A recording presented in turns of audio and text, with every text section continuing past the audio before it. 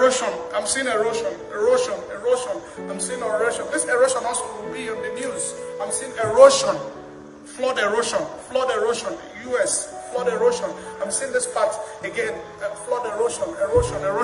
My Father, my God, in the name of the Lord Jesus Christ, Lord King of glory, you are the one that opened my eyes to see. You are the one that opened my mouth to speak.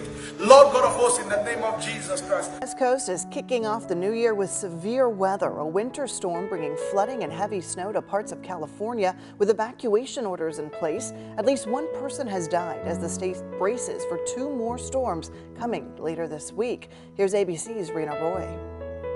Homes engulfed, cars floating through water, and roadways shut down as Northern California faces dangerous flash flooding. An atmospheric river dumping historic amounts of rain.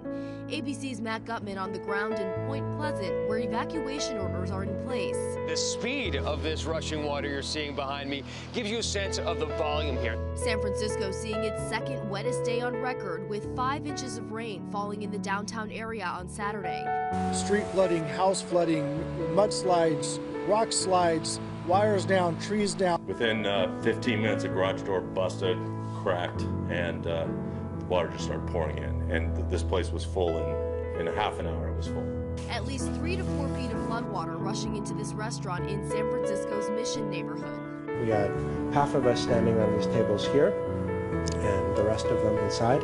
And then at a certain point, it was clear that there was nothing to do, so we decided to evacuate. The massive amount of rain causing at least 2 levees to fail. An entire community urged to seek higher ground.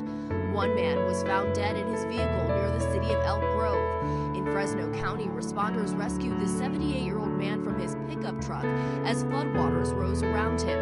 Severe flooding near the city of Danville turned roads into fast-flowing rivers. Firefighters used kayaks to help this mom and her 2 young children. I really felt at no time we weren't going to be rescued, but it still was fortunate. And it wasn't just the rain coming down hard. At one point, over 7 inches of snow fell per hour Saturday afternoon in Lake Tahoe.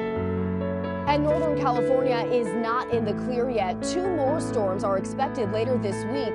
Several more feet of snow could fall on the northern Sierra Nevada.